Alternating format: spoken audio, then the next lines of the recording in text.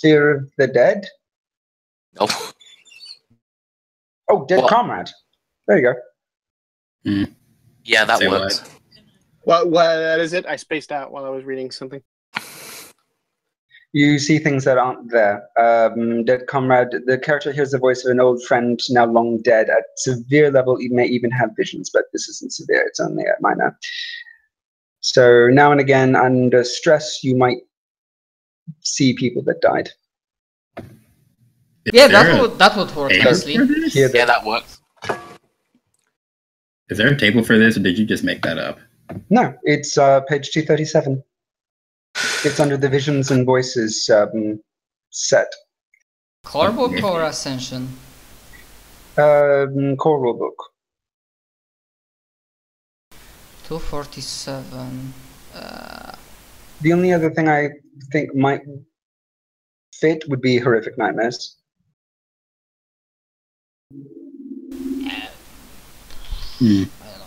Or maybe Righteousness, depending on how she feels about it. If she feels like she was totally justified. That could work too. That or that. It's really up to Moriana and John what he wants to take. But I really like the idea of Dead Comrades. I mean, the other one is fine too. Whatever. I'm fine with both. Well, I mean, she didn't really see them as comrades. Probably Righteousness would make the most sense to me. Because I don't think that it would be their faces that she sees. Maybe flashbacks. Considering the Mara massacre. That's true. Oh yeah, that could work. Starts seeing that Mara massacre again. She starts thinking she's there. Yeah, that's fine. So, is this session then? Not really. I mean, it won't be long. Or do you have? Okay. Yeah, because there's still the entire thing. Oh, that's to go. right. Yeah, there's the Fallout. Okay. Flashback. Totally. This has been. I totally forgot about everything else. Not only Fallout, but meeting, and actually one of the things that Farisha does is that probably the alive people can hear it. Something along the lines that you know how to. Jesus. Oh yeah, now that the combat is gone, the Farseer and Exarch, they both take their helmets off, and for Moriana or for John and his xenophilia, Farseer is like straight MILF, like not looking young, but like really, I mean, Eldar are usually spacers, so they're usually beautiful, but this one is like slightly older, but still nice. You leave that MILF alone. And yeah, and the fun boss Exarch is, well, usual, although he has that not really Rack Hanson, but he has the eyes and face of a warrior. But he offers you a small smile. Even in the proceedings of a Fallout, he like quietly will ask you both that if you are fine, that was and of course they will give like a small praises, like that was an excellent fight and you didn't exactly have to do this, yada yada yada. Of course, in the different area, the agent is talking with Caden, but they are making sure that they are not eavesdropped. Oh, he's probably fucked plenty of Eldar in his time. It's okay. Please remember that the Eldar themselves are also telepathes, especially Fanciers. Yeah, well, she can start blushing then. She doesn't really blush. She looks like more fluttered, to be honest. Yeah. Would she? The Monkey. She seems to be dealing with them a lot, or at least Caden, so... This one, she doesn't really care. Variety is nice. Anyways, let's not turn her... Variety is nice! Abridged version Spice of life. Abridged version of whatever, I don't know, 4chan.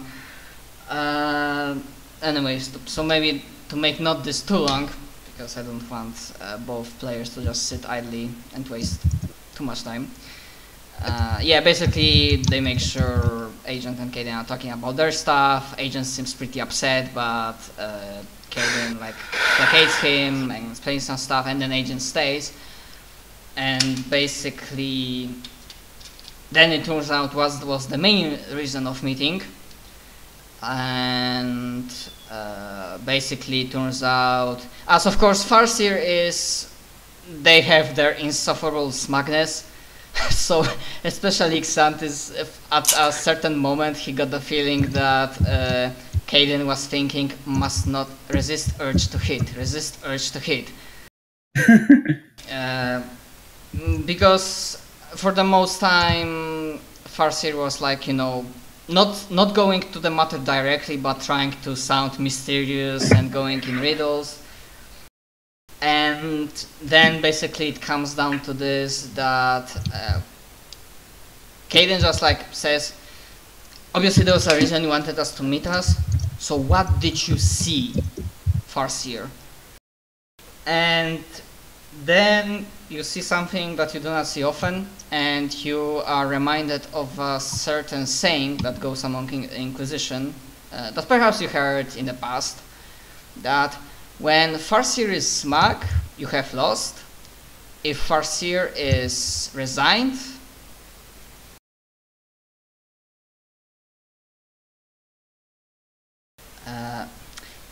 if Farseer is resigned, what? Yeah, sorry, I got distracted by a whisper. I will get to that in a moment.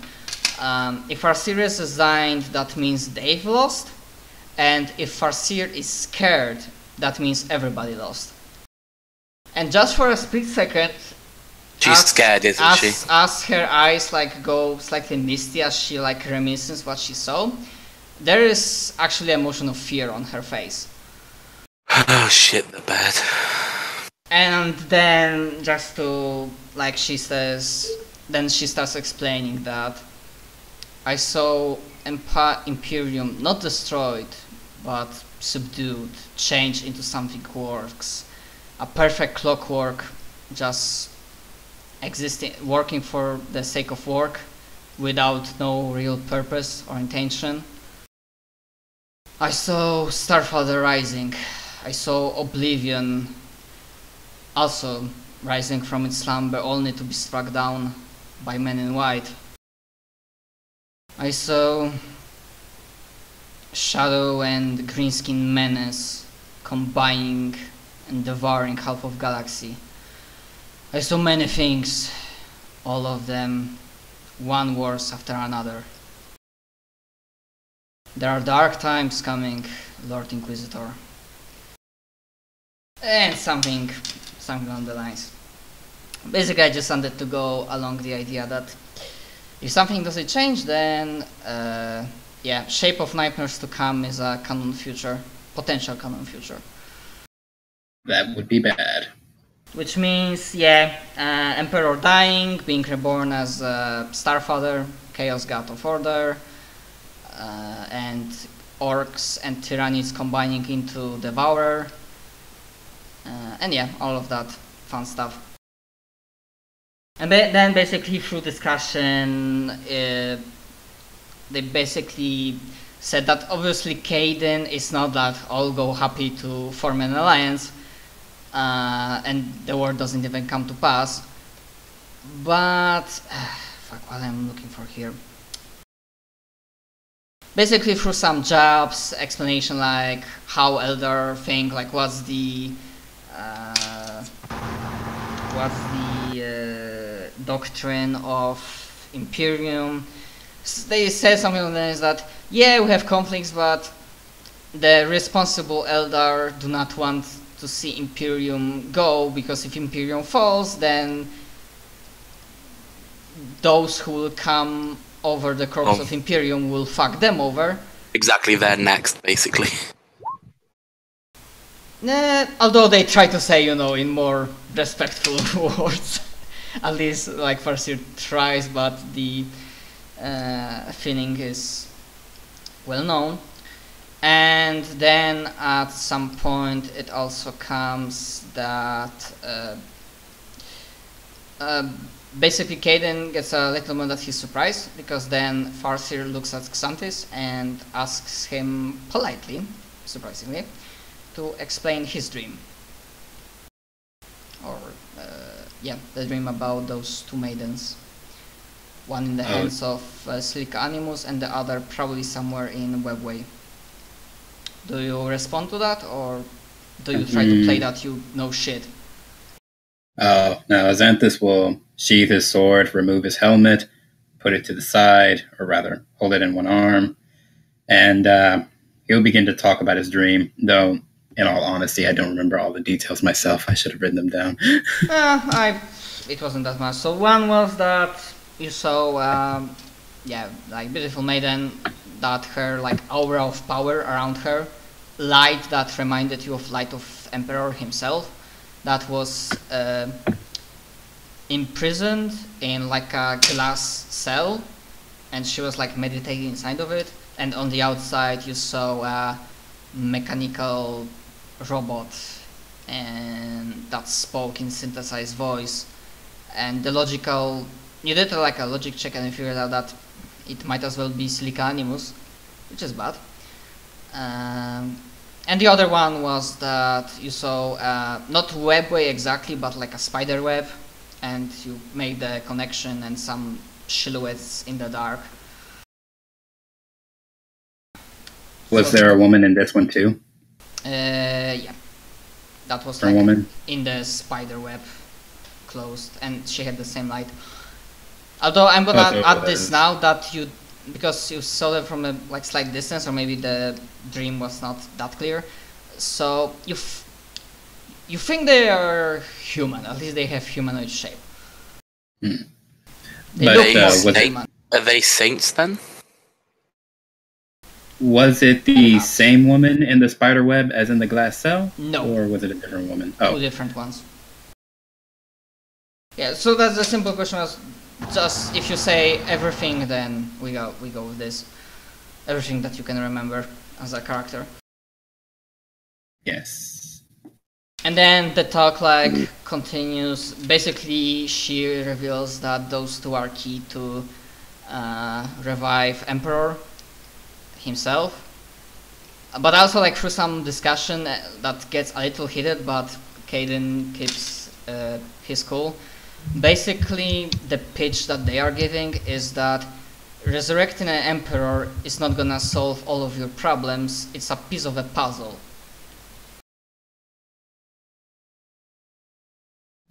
That and the first step to avoid the future that I saw. And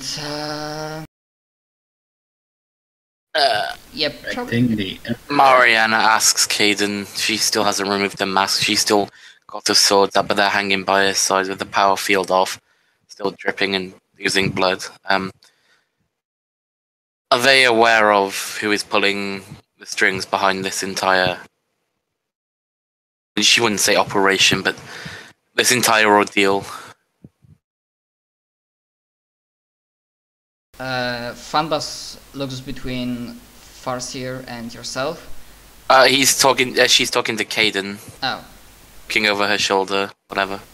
Okay, so he like slightly turns around and like out of character as a DM, I don't exactly understand to what you're referring. The Zinchian... Oh, what's his name? Marabas? Marabas, yes. Yep. That's who she is referring to. Are they aware who is pulling the strings behind this whole ordeal?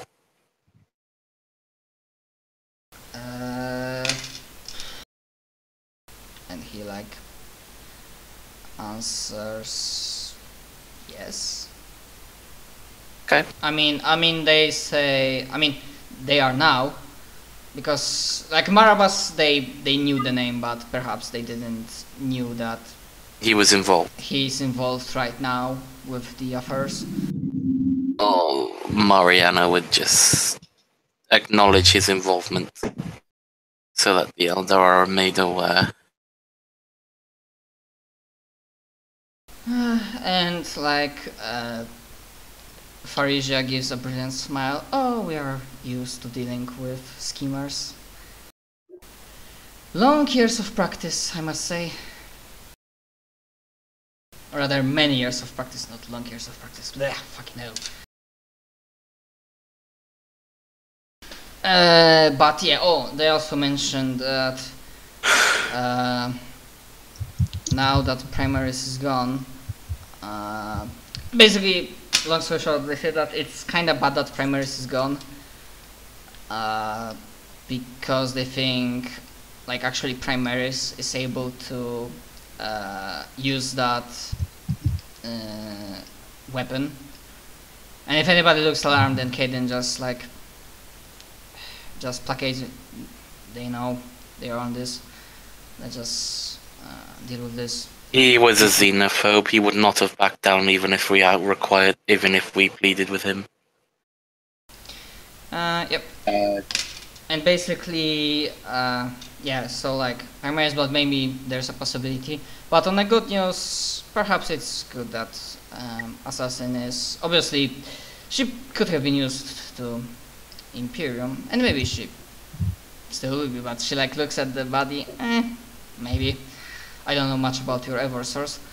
But yeah, her dedication, if basically she explained that she saw that if you were given her a chance, then if Officer Assassinorum or Death could send anybody after Severan, then he would get just enough time. Then basically the vision is like pure red.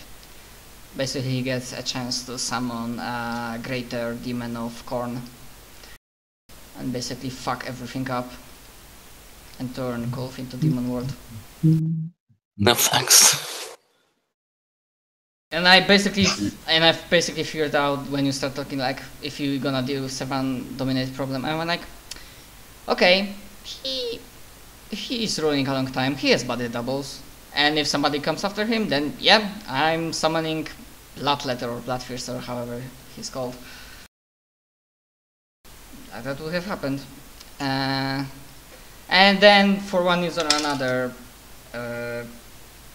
no wait, and speaking about that weapon, but she also restates and reaffirms that find a way, but that you will need to get that weapon and activate it.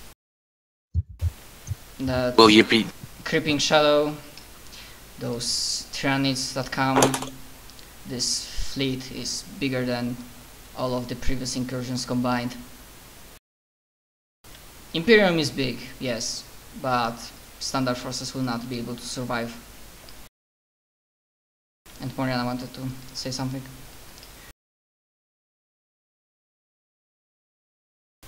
Ron?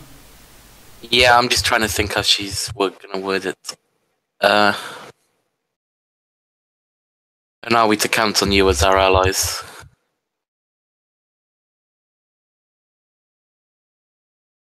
And then she gives nod.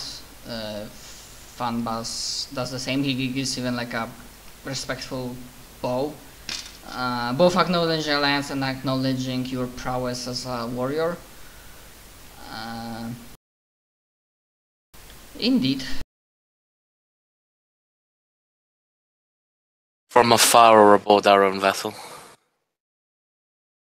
And then she like gives not clear answer that someone as the fate will help and or whatever, however will be necessary, but not to bring too much trouble.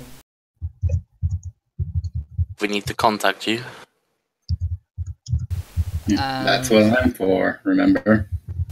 Yeah, and then like Fanbus like gives a small smile. I believe Xantis here has that covered.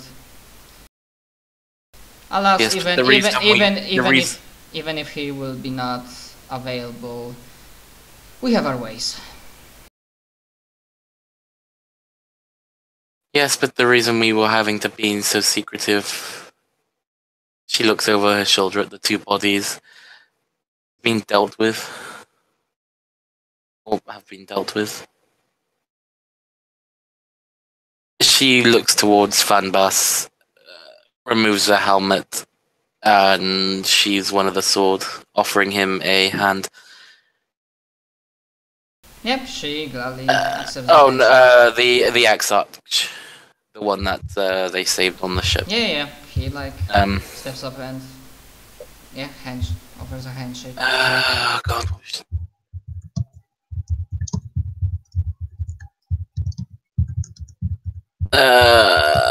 Is she going to boast? Maybe a bit. No. We only met briefly aboard the Base Hulk, but it was our combined efforts that we managed to bring you back. If put through the same scenario again, I would have history repeat itself. She gives a firm handshake and then let's go. And regarding that last whisper, considering how much damage it went, the entire equipment went off. I don't think it will be able to survive.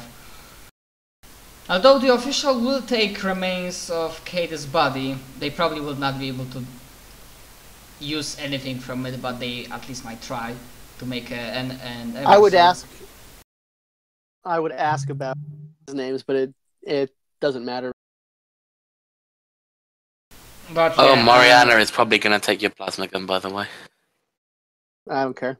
Yeah, what he wanted to say, and then I saw the whisper. You got power armor as well. God damn it! Screwed up power armor that would broke my train of thought. Yeah. Just the helmet. Sorry. No problem. Just kidding. Yeah, he says that I'm eternally grateful for that. I hope we can cooperate in the future, and that the life debt is still on, and he's grateful that he didn't need to call it in now. That you managed to win under your own power. He respects that.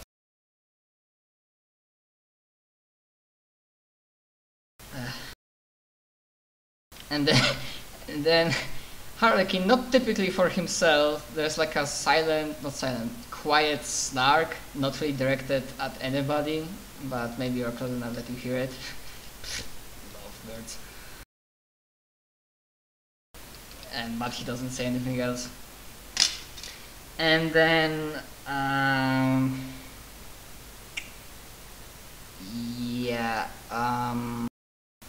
one hand, she says, wait, God damn it. Okay, so on one hand,